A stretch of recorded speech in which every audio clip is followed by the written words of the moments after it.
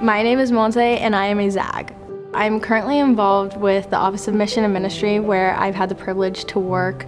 They definitely emphasize this idea of developing the person holistically, which is tied back to the Jesuit tradition. So as a leader, they really try to focus on you as a student, you as a person, as a friend. They try to develop all these different aspects of yourself so that you're able to serve people in your community, but also take care of your needs so that you're not just burnt out by all your different activities as a leader. I think leadership is being able to tend to your community in a way that makes it better and offers contributions that really allow the community to grow, but also being able to grow yourself and being able to continue growing. How they've developed me as a leader has been beyond what I could have ever imagined.